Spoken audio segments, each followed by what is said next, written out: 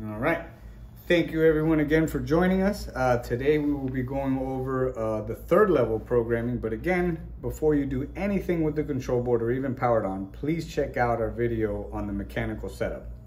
And we also have a few more videos of first and second level. This one specifically is in third. So if you remember from the last videos, the way to get into programming will be push and hold the function button.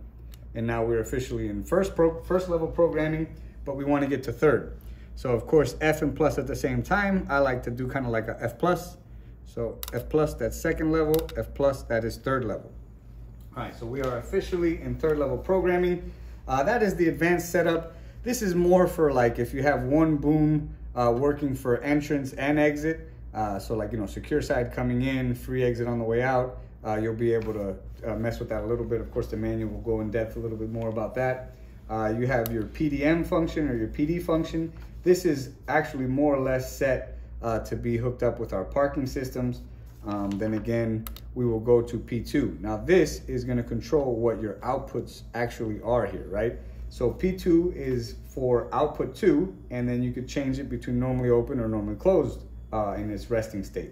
Same thing for P3, P4, and P5. This specifically is for your outputs to make them normally closed or normally open. All right, our next one will be RS. This is if you have some sort of electronic lock hooked up to the tip of the boom. So you'll be able to mess with how long it deactivates the lock for the boom to go up and down. OS, this is our opening speed. So normally when you first install, they come at 20. So be careful, of course, for the demo purposes in the short arm, I have it at 55, but you want to crank this up gradually as you mess with the boom. You don't want to just go straight to 90 and you have a 6-meter boom and then you karate chop somebody in half. So, just make sure for the most part, you go along with it slowly and check it out and make sure it's running nice, because of course you want it to run smooth. Smooth is long lasting. So we keep 55, it's back to OS. We will go to CS, that is your closing speed. All right, and then we have our FP, speed selection input. So that is more for like, again, for parking systems. So third level is big into hooking up to parking systems. You could disable, enable, or you can have the MU36 cap lights basically, let you know if there's parking available or not available, things like that.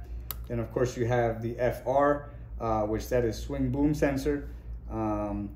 That is for the fracture kit. So I don't know if you guys know about this, but we also, if you saw the earlier mechanical video showing you the Omega, we have a special Omega that basically when they hit it, it actually, instead of the arm being ripped off, it will, pop open, and there would be like an interlock on the Omega. It'll pop open and it'll stop working until you pop the arm back in and the interlock is seen.